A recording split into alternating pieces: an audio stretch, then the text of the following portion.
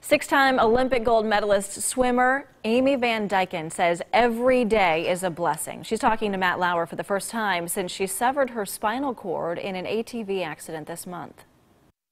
The poor me, get over it, and this is what you're dealing with, and get stronger so that you can go home and you can sit on the sofa and cuddle with your husband and your dog again. And you can't, I don't have that in my makeup to sit there and dwell on it. Because if I do, then I'm going to go down this rabbit hole and it's going to be awful. I want to be happy. I'm a happy person. It's quite the outlook. Van Dyken is recovering from surgery that just a few weeks ago she did not think she would live through.